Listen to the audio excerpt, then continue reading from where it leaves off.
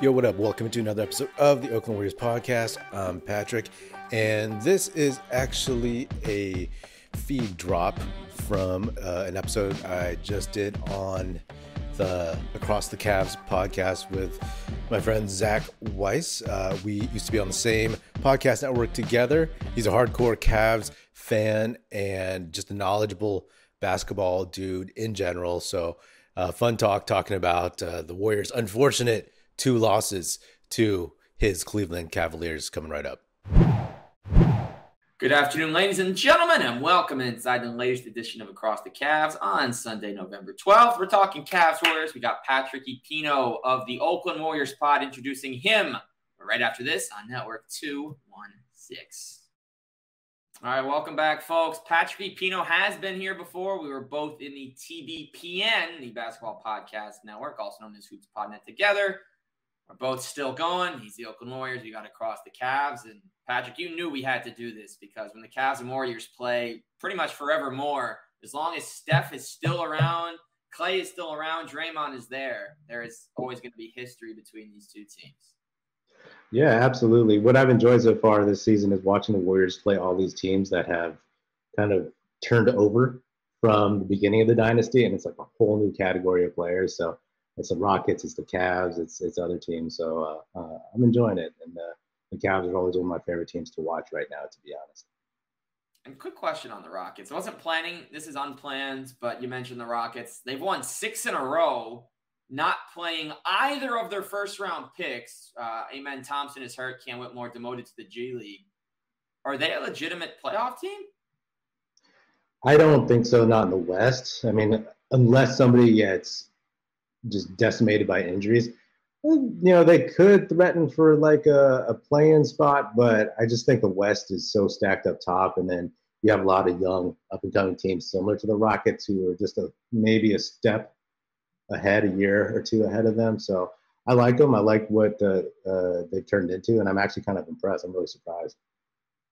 Yeah, I really didn't think Dylan Brooks was all that, but I have to say I don't like him at all, and I'm not the first to say it. The Don thing last year still rubs me the wrong way, but he's actually playing good basketball, and saying that on a recording is not something I expected to say for the rest of my life. But yeah, as a Warriors fan, like, Grizzlies, all that stuff, I loathe Dylan Brooks, but he's got something going there. I think Van Vliet has helped, of course, as well, and Udoka. But we'll see. We'll see how it pans out for those dudes. And then for the Warriors, they've been up and down in the early season. You watch them sometimes like, oh my God, they're unstoppable. You watch Chris Paul leading the league in assist to turnover ratios after Mike Conley's insane turnoverless streak ended when he picked up 4 the other night. He's done a lot of impressive things with the second unit. Draymond's come back, and it seems like he's having a little bit more offense this year. But then you had Clay has struggled with his shot. Wiggins is ice cold. Looney is still very minimal as far as his non-rebounding and rim protecting value. Not that goes unnoticed. Not that it's not important, but talking about an 82-game season, you're trying to find guys to score, and Kuminga and Moody have stretches but not whole games.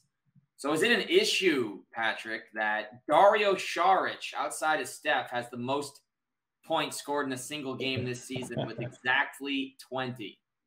Yeah, he's the only other guy on the team who scored 20 points at all. Not Clay, not Wiggins, not coming off the bench, not Chris Paul.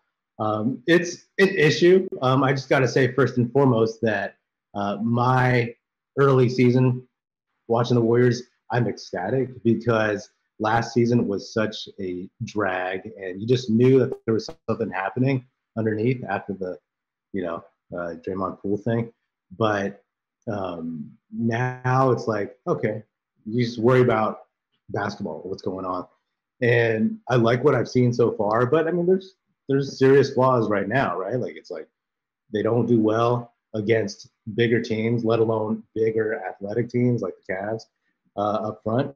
And they are still searching for consistency from Wiggins and Clay. My optimistic side is like, we're not dealing with off the court BS right now. So if everything gravitates to the mean, or at least close to it, then I feel pretty good. And I think Mike Dunleavy, as the new GM replacing Bob Myers, he's been impressive, and I think he might be more aggressive with the roster spots that they tend to leave open. And if they need a big, maybe they figure out a way to get one. Depends on who comes free. But we know, as you know, it's a long season, and it's about just building forward. If it gets to 20 games and Wiggins is still looking bad, and Clay always comes around, but like Wiggins still looking bad, then you might have to, rejigger some things perhaps. Yeah, I guess we'll see how things shake up. But some of the numbers from the non-Steph Warriors last night: Wiggs was 6 for 12, -13. Clay was 5 of 16. He did get hot late in the contest. He finished with 14, but it was definitely too late from him. Chris Paul, 9 points, 9 assists. Only 3 turnovers. We say only 3, but all 3 of them were surprising. Really, none of them good passes. The highlight had been how little he'd been doing that. Kuminga, 8 of 11 at the line, 2 of 7 from the field. Moody, 2 of 4. Dario, 2 of 5. GP, 12, had some athletic moments, but was a -12 as well. I did like the Trace Jackson-Davis minutes. He really didn't add much outside his offensive rebound. Drew a foul, got a point. And Corey Joseph and Brandon Podziemski getting some late run. And on the other side, a really nice balance for Cleveland, honestly. Donovan seemed like he played better than his 7 of 22. Added 7 boards, 5 assists. Darius, 19, 6 and 4 with 5 steals. Karras off the bench, 22, 5, 3, 4 steals, and a very impressive block on Clay. Dean Wade's back-to-back threes in the fourth quarter went a long way for the Cavs. Jared Allen's minutes up to 28. Evan Mobley, 19 and 5. Strus with 16, 8 and 4. And all of this was enough, Patrick. And I'm happy because it's been a long time. I didn't realize how long it had been since the Cavs had regular season success against the Warriors in 2 games in a row. This was the first time since the 09-10 season. That was Stephen Curry's rookie campaign. At some point there, they started making a bunch of trades and retooling. They may have had Darrell Wright. Did you guys have Darrell Wright that year? Maybe. Yeah, maybe. He may have been like a year or 2 later. He might have been on the Keith Smart regime. But the reason I bring that up is because, guys, we're talking about Darrell Wright. I'm not knocking him. I liked him a lot. Darrell Wright on the Warriors was an 18-per-game guy. He was very good. I really enjoyed. The Keith Smart Warriors only got 1 season because they won 36 games, and they're still like, Mark Jackson. Mark Jackson set the blueprint, helped you guys get 4 titles. But it was 4 titles? Yeah, 4 titles. Overall, he set the blueprint. Steve Kerr, he walked so Steve could run. But the point of that being that it's been a minute, 14 years. That might have also been, correct me if I'm wrong, the first year of the David Lee contract, or was that a year before? He might have still been it was pre-David Lee even coming over. It was. David Lee came, I think, 2010? Yeah. Maybe next season, yeah. David Lee was not even a Warrior yet, and keep in mind, David Lee going to the Warriors was one of the biggest moves in the NBA at the time, leaving the Knicks after his second 2010 season, getting an all-star nod. He was a big deal at that time, not just being married to a tennis star. There's 2 things he was known for. Well, more on that later. But thoughts with that said, and they finally got a sweep. The Cavs finally, at least for now, can celebrate something against the Warriors. It's been a long time, 7 years since they've been able to celebrate anything against them, and 14 years in the regular season. Who's got a better short-term outlook between now and the All-Star break, in your opinion? Oh, that's a tough one because I think that I like the Cavs. Obviously, I like the Warriors. I think the short term, and it's a toss up to me. I'll say Warriors. I think the thing about the Cavs is just like I said earlier, they're a really, really bad matchup with the Warriors. If the Warriors make it to the finals, hopefully the Cavs aren't there. But I think again, like the Warriors, it's a long season and they're pacing and they know they have a bunch of old heads. And they know what it takes to get to where they need to be. Unlike a lot of young teams, I mean, you've seen veteran teams, you've seen young teams, and a lot of young teams are trying to always push and press because they don't know how much it takes to get to where they need to go. And I think for the Warriors, if they end up top 4, I'm okay in the West. You know, that's good for me. Can you say I'm okay in the West anymore? I Grizzlies just did.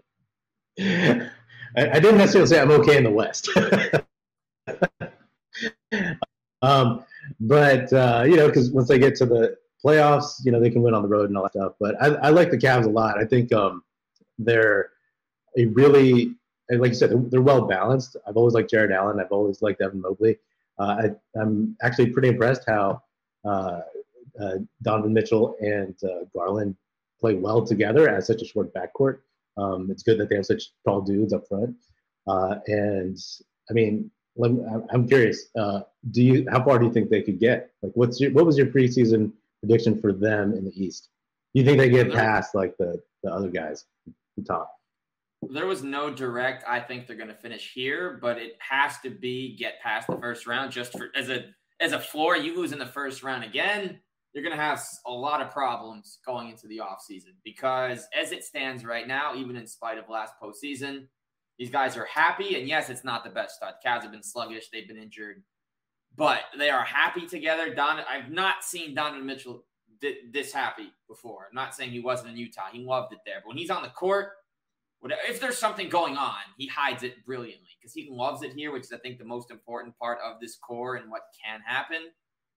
But it has to be, at worst, a 6-game knockout in round 2 because you have to show that you can hang with the big dogs. Ideally, the Cavs find a way into it probably won't happen. It's almost impossible. But I was hoping low-key to sneak into 1. My thought was that I had them at 2 before Boston made their trades. And as soon as they brought in Drew to complement Kristaps, I thought you get rid of Kristaps, you get rid of Rob, you get rid of Smart, you're falling down a slight peg for the regular season. I thought they were going to drop to 3. I had Bucks 1, Celtics 2, Cavs 3 coming into the year, but I totally discounted the Sixers and do hope Kelly Oubre is okay. Reading about the hit and run last night, pretty scary stuff for him walking around in the city he plays in, for that to happen and the person just drive off. So you do hope he recovers because they've really impressed me with Nick Nurse. The Harden trade gives them depth pieces, and it's pretty clear they didn't need him because I think what they did need. Also, getting rid of PJ Tucker gives you a little more offensive versatility, not knocking PJ, who I think still has a lot of value. Melton can shoot from the 2 spot if you need him to, but he can defend the best player as a starter now. It gives you a real bench. Nick Nurse is managing this team better than Rivers was. I know it's only been 9 games. So my hope, avoid any of those 3 in the first round, please. And if you can, the Knicks. If you play the Knicks again, I guess we'll see. They had 2 interesting meetings recently.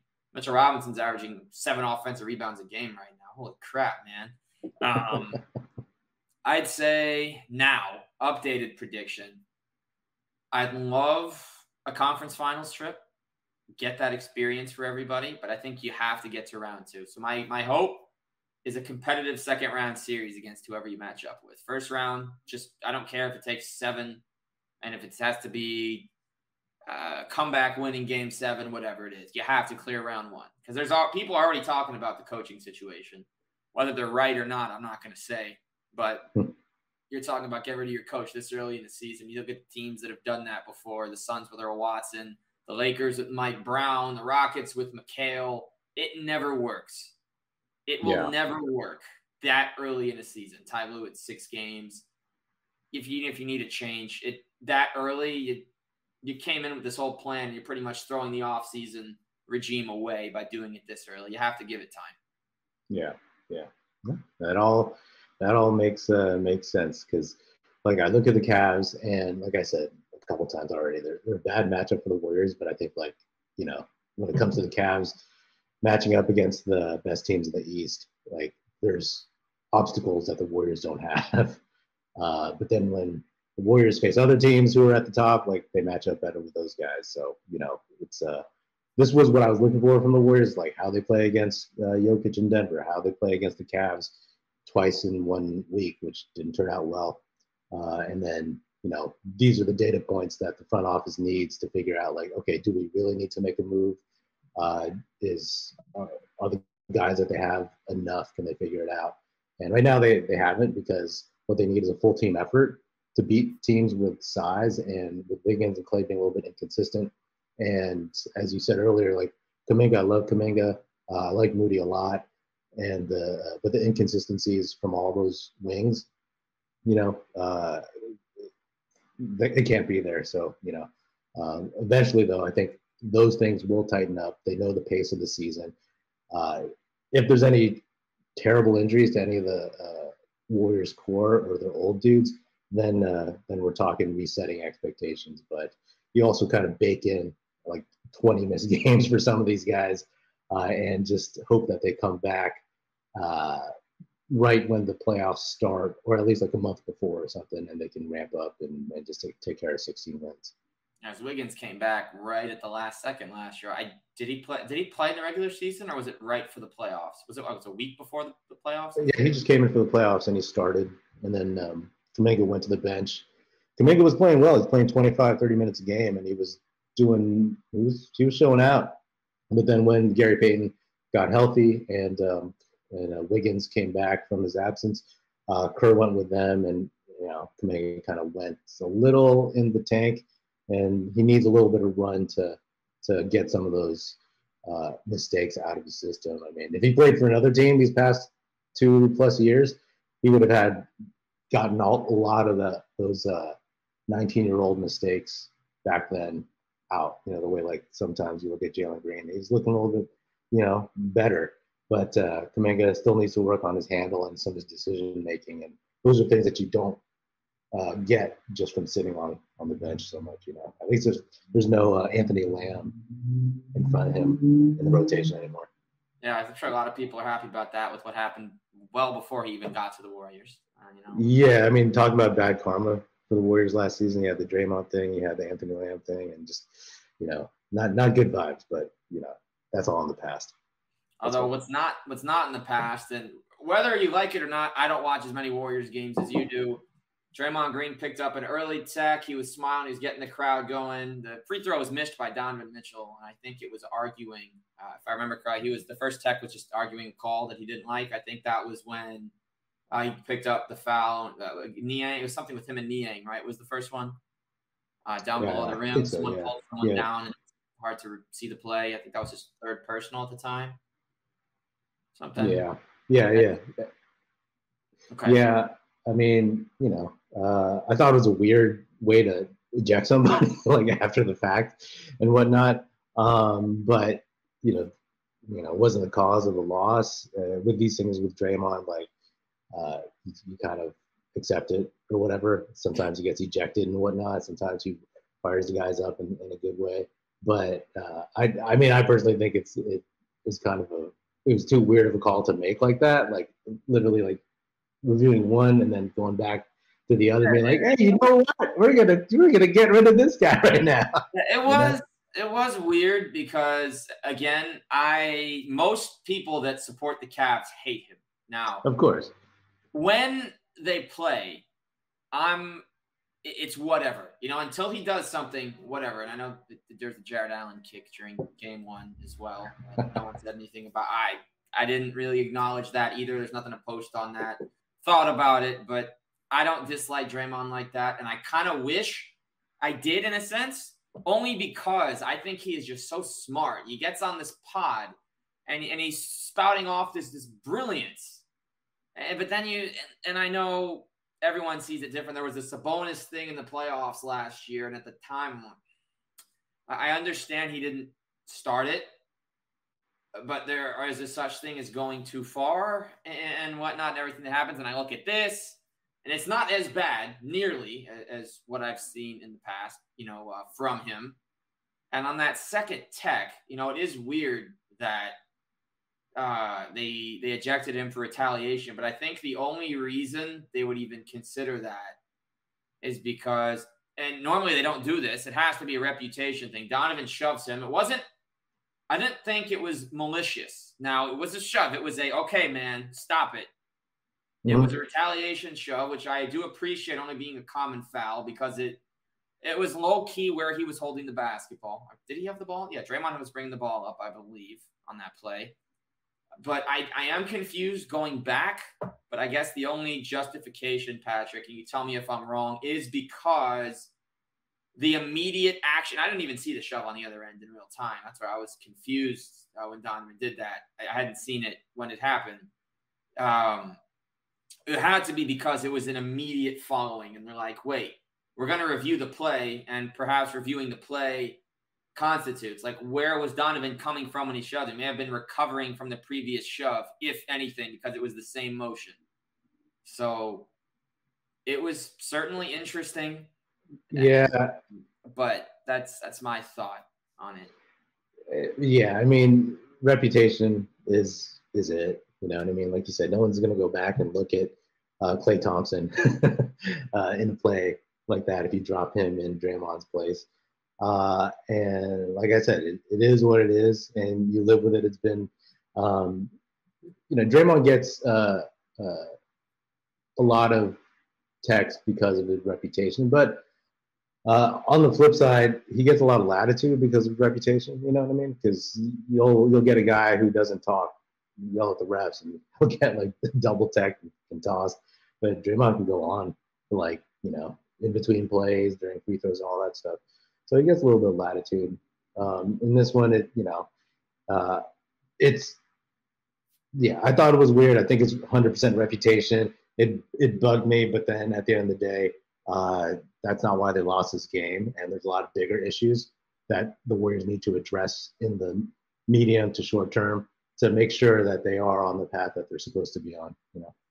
Oh, for sure. And it's been a weird start for them as well. I think the difference between this year and last year, and it's very early, but it's that they've shown they could actually win away from home because they won 8 road games last year. It's the weirdest thing I've ever seen, where they go to the Bay Area, they don't lose, they leave, and it's like they go from Warriors to, as you'd call the 90s, they go from Warriors to hired plumbers for the night.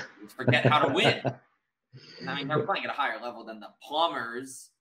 Quotes, anyone listening on audio, there's their air quotes. But in the last 2 minutes of the game, something always goes wrong if it's close. They lost all those games on the road. Yeah, I mean, I've talked about this a lot too on my show. It's like all last season, people were pontificating on like what the Warriors' problem was, and everybody gets up for the champs, everybody gets up for the dynasty Warriors, whatever, and people were like, looking at like how well other teams shot when the Warriors came to their arenas and stuff, and it's like, okay, yeah, that's fine, but the Warriors have encountered that before. They've gotten everybody's best shot. At the end of the day, we all knew that the vibes were whack, and like that something was going on. And it's like the chemistry was terrible. And, you go on the road. The Warriors are famous early dynasty for like hanging out, viral videos on the plane after winning their first title, and going to dinners, all this stuff, getting along, right? But last season, I'm pretty sure they just did not enjoy being on the road. So that cohesiveness going into another arena, just, it would fall apart at the most inopportune times. So that's why when people talk about like, oh, the road, I worry about the road for the Warriors. I'm like, I don't, I don't. I think it'll be closer to what it usually is in terms of, their, in relation to their home record. So I'm not worried about that at all. And I'm encouraged because they're 5-2 on the road. I mean, they're 1-2 at home now or something. But again, like, I don't mean to be just like, oh, it's fine, we're good. But, that's one thing that winning 4 titles and going to the finals 6 times, also experiencing a lot of like lows with those highs. And that's what it gets you. It's like, okay, we've seen this before. We know the pacing of this. And it also, as a podcaster who's covered this team like almost pretty much every game for the last 3.5 years or so, it's like, all right, yeah, we're in a better spot than we were last season. And as long as like, this box gets checked, that box gets checked, we'll be all right going into round 1, knock on wood. And the team you almost saw 2 years ago, Miami Heat, who did get somehow get to it a year later. They've been off to an interesting start. No one's playing for them anymore. They're already digging into the two ways on the rotations. Shout out to Haywood Highsmith, though, going from Division II to a starter on the defending conference champions, I guess. I do like him. But Max Strus was playing for the Heat. I guess shout out. The reason I can give a relevant shout out, Max Strus. I wore this for Max Strus. You know the real reason I wore this. I'm going to tell everybody it is for Max Strus, who is going to be our final talking point here as we finish up on the Cavs. 16, 8, and 4 last night. He's hitting timely shots. He's grabbing rebounds like he's a few inches taller. He's moving the ball. He's on cuts. To me, he has proven to be what the Cavs missed from the small forward spot since LeBron left again.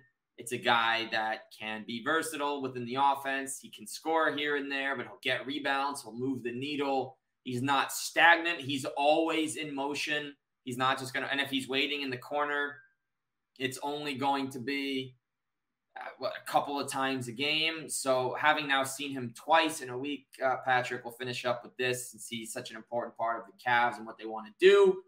Thoughts on Max Strus and what you saw from him in these two meetings? I mean, I liked him in Miami. I was surprised. I was like, who's this dude? But I think it's a good pickup. What's his contract?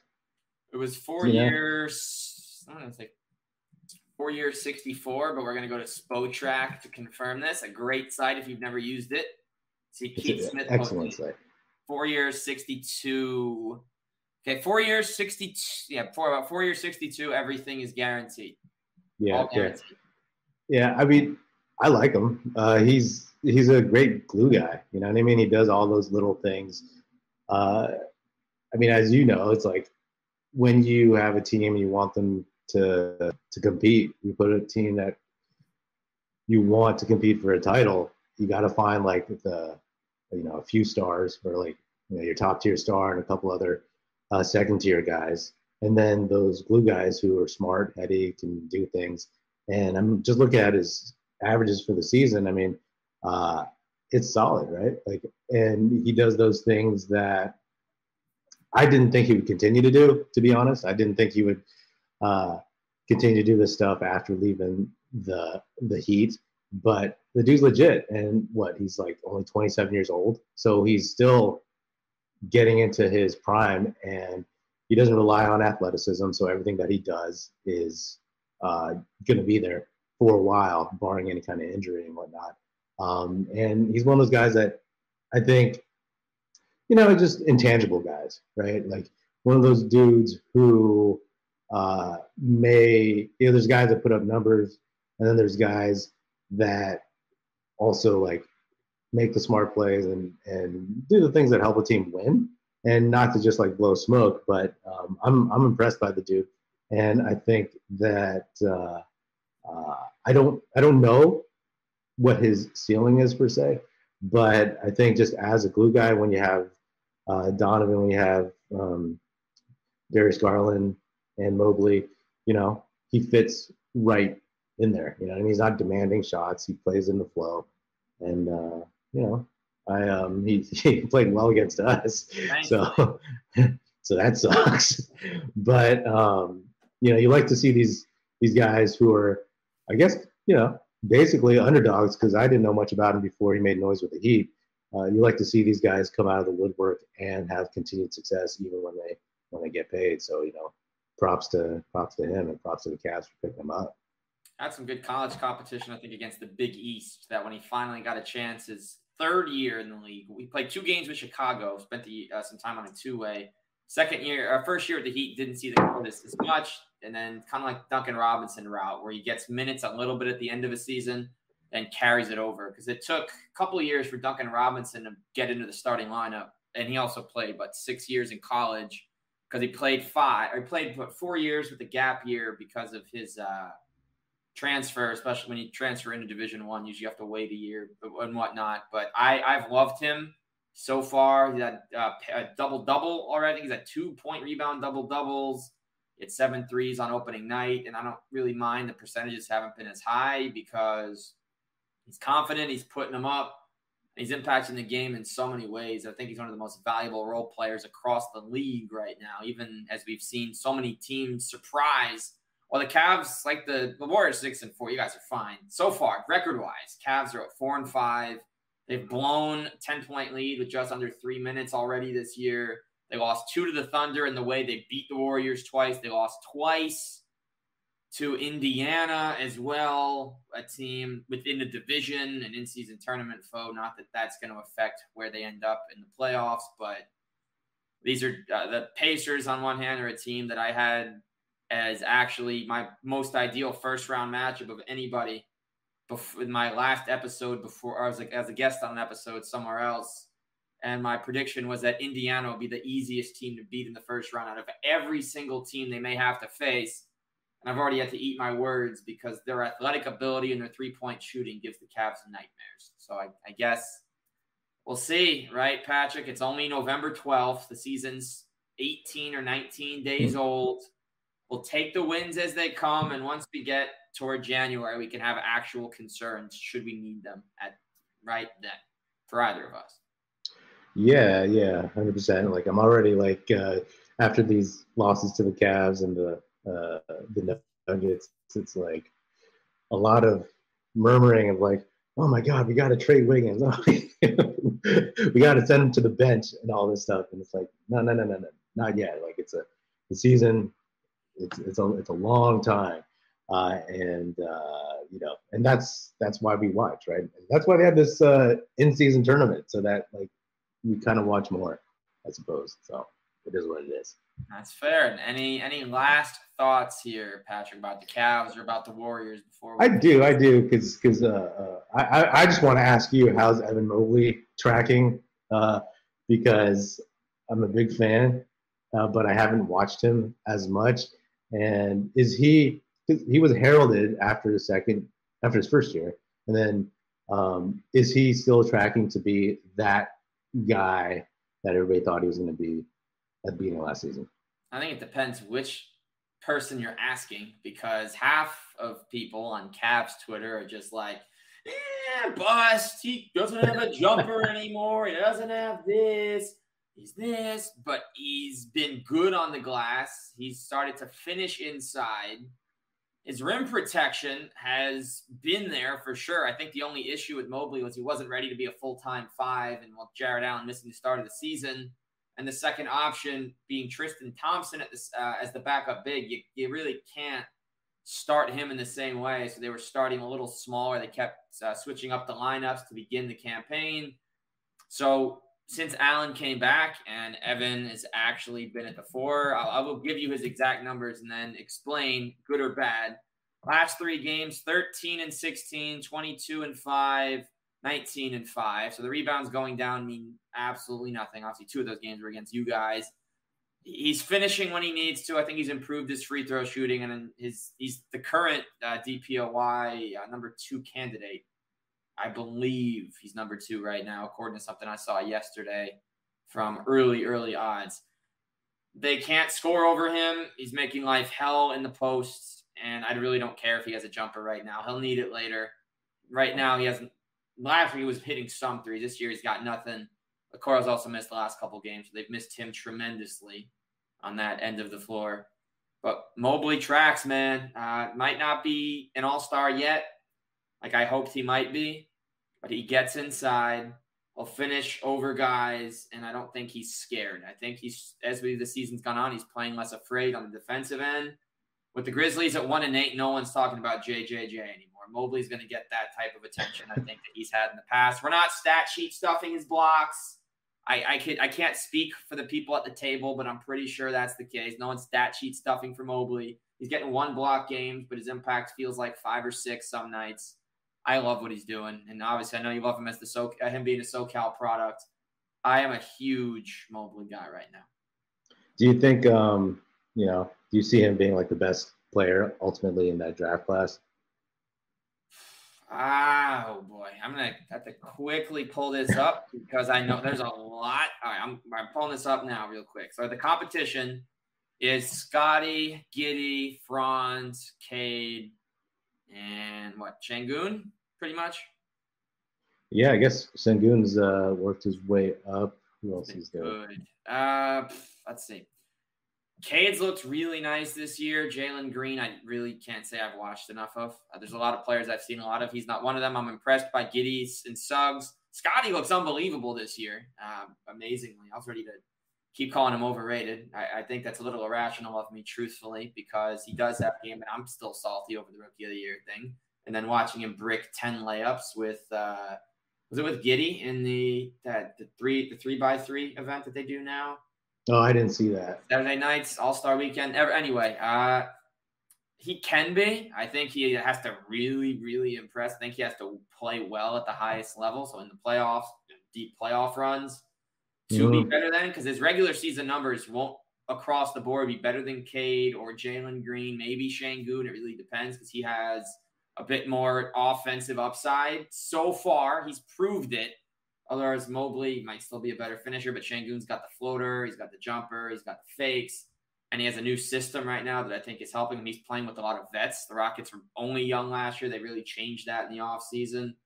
So he has the chance to be, but right now, I think he just has to keep dominating defensively. I do think he'll get a couple of depoys in his career, and this year could be one of them. But no, obviously Wemby, Gobert. I think Gobert's number one right now. Again, he deserves it, but he'll get there. He'll get to that point of, we can say when we're talking about Cade after he's been healthy for a couple of years, and we're talking about Franz, whose upside also is insane right now, and some of these other players like Scotty. I think he'll be in the conversation, and it might just come down to who you're asking if he's better than or not. Nice, very thorough. I'm hoping for the best for that guy because I like Mobley, and whenever there's a dude with that kind of talent, you just want to see it reached. You know what I mean? So, good luck to him. Love a good unicorn. You gotta love the big guys that can. He'll get to unicorn status once he starts making threes. I was thinking about Wemby was in my head when we were talking about Mobley for a second there, and I was also thinking of Depoy. So the word slipped out, but nonetheless, that should finish up today.